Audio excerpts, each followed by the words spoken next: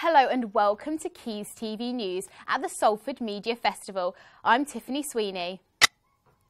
Today, Salford University is playing host to the Salford Media Festival, which is looking at the future of broadcasting in an era of media convergence.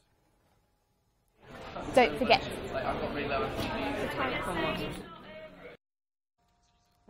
to tweet your thoughts on the festival using the hashtag SMF13. The festival is celebrating 20 years as one of the UK's leading media industry events and was previously known as Nations and Regions. Professionals will get the chance to hear about the latest trends and issues affecting the media sector. But first, with today's headlines, I'm joined in the studio by Amelia Mincheva. Thanks, Tiffany. St Boniface Church in Lower Broughton is being demolished this week. The costs to maintain the church and falling numbers of people attending are the prime reason for its deconstruction. This is the second Catholic church in Salford to be demolished in recent years after the one in May 2011. Workers at the scene said the demolition would probably take 1 week. Anti-fracking protesters in Salford set up a camp to show they're against fracking in the area. Around 5 tents have appeared at Barton Moss Road in Eccles. Salford Council said that iGas company does not have permission to frack. The Salford's Big Chill Swim is being launched today at Salford Water Sports Centre, bringing together hundreds of swimmers from across the region. Swimmers have the chance to participate in short training session with British swimmer Colin Hill, find out about his spectacular experiences and prepare themselves for more competitive swimming challenges. The Big Chill Swim Salford is open to people of all ages and starts on the 7th of December. Today is also the launch of the Salford Media Festival, which is hosted by the University of Salford. Students and people in the area are given the opportunity to network with inspirational media industry professionals. Greater Manchester could experience its first proper snowfall in the next few days. Forecasters expect temperatures to fall below zero across the country. Ice on the line caused a suspension on tram services between Rockdale and Oldham this morning. Thousands of tram passengers faced delays after Metrolink services were disrupted by freezing overnight temperatures. For more details, don't forget to watch our daily weather report with Helen Rowe-Wilcox. Back to Tiffany. Thanks, Amelia. Don't forget to wrap up warm, guys. Now, the selfie has been named as the word of 2013 by Oxford Dictionaries. A selfie is a picture of yourself taken on your phone. Our reporter, Carly Foster, has been getting selfies of herself with the delegates.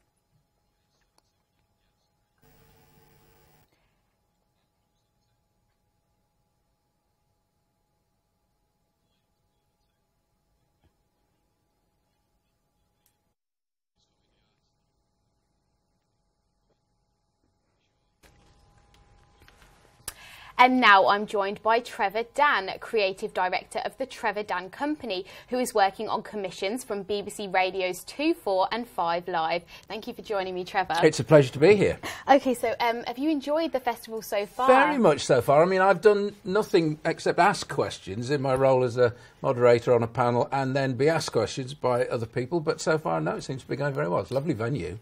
And what do you think the objectives are for today's event?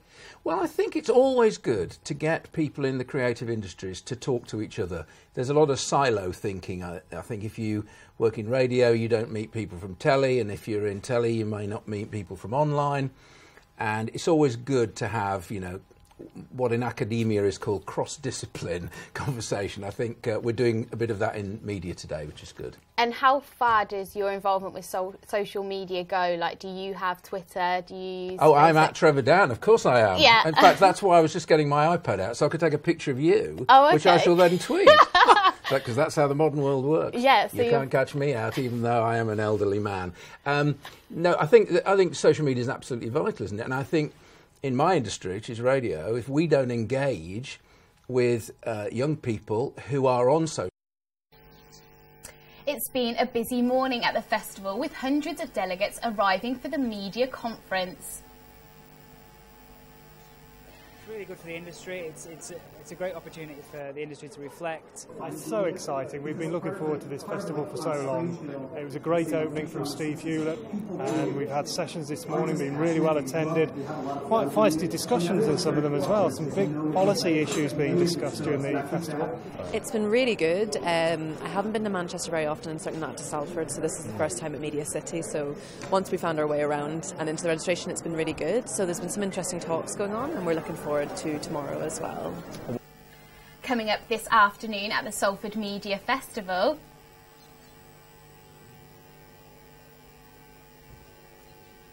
at 2 o'clock, the second parallel session starts with talks on crowdfunding and live online video.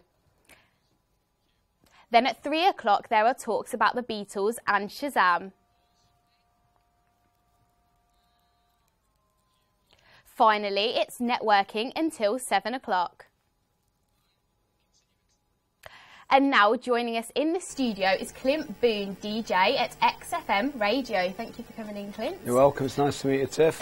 So, could you tell us a bit about what you were doing this morning in the keynote session?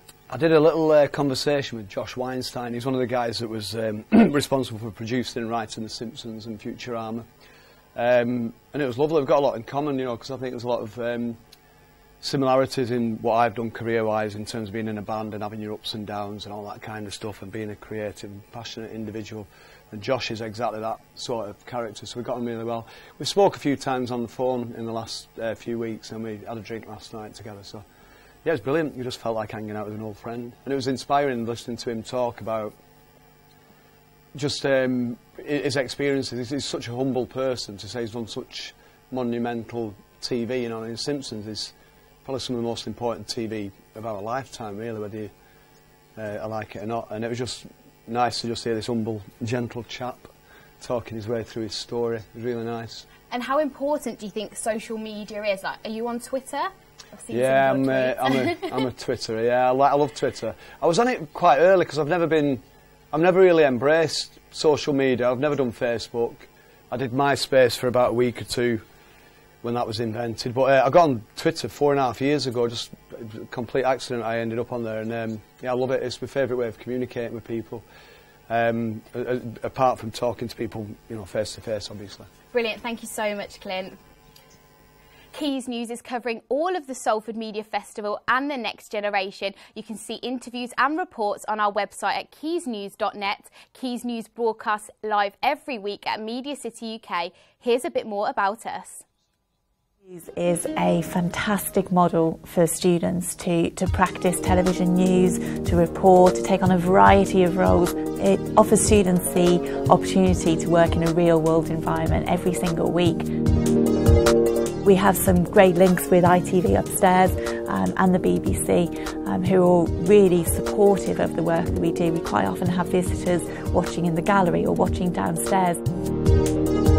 Quays TV is not only a fantastic team of students, but it's students that are working to produce great news coverage and really inspire innovation within the industry.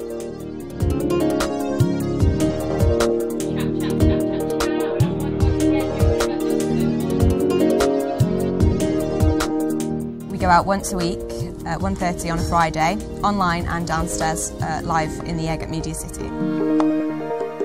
The biggest achievement so far would be the 12-hour news marathon that we did for Comic Relief. We were live for 12 hours, which was extremely difficult, extremely challenging, but the best experience that I think any of our team has had so far. What was achieved was fantastic, and it really raised the profile of Quays News. We got some great press coverage from the BBC, from local newspapers. We raised money for Comic Relief. We've really raised the bar now in terms of what we can possibly achieve.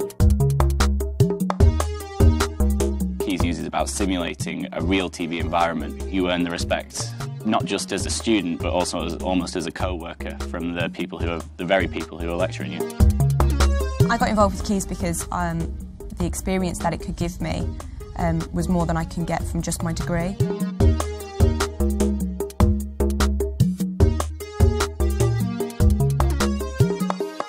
What's really exciting, I think, over the next year is looking at innovation and looking at how can we do things differently? How can we make news better? How can we make television better? A lot of you have been taking to Twitter to talk about the Media Festival using hashtag SMF13. At Alex Fenton tweeted saying, hashtag SMF convergence, technology is moving so quickly that the law is struggling to keep up, hashtag SMF13. At JanBO7 has said Manchester, preferable to LA. And at Haluki has said Lawrence on visual storytelling.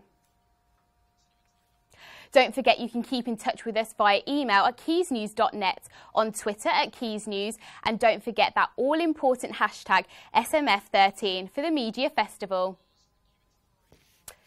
That's all from us today. We'll be back tomorrow for more updates on the Salford Media Festival. Thanks for watching. Goodbye.